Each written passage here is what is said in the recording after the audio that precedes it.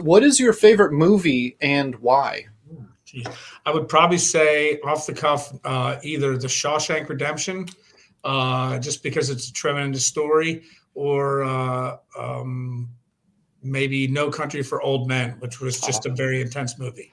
Both of those great movies. Shawshank, I remember seeing that in the movie theater at Golf Mill Theater in Golf Mill, Illinois.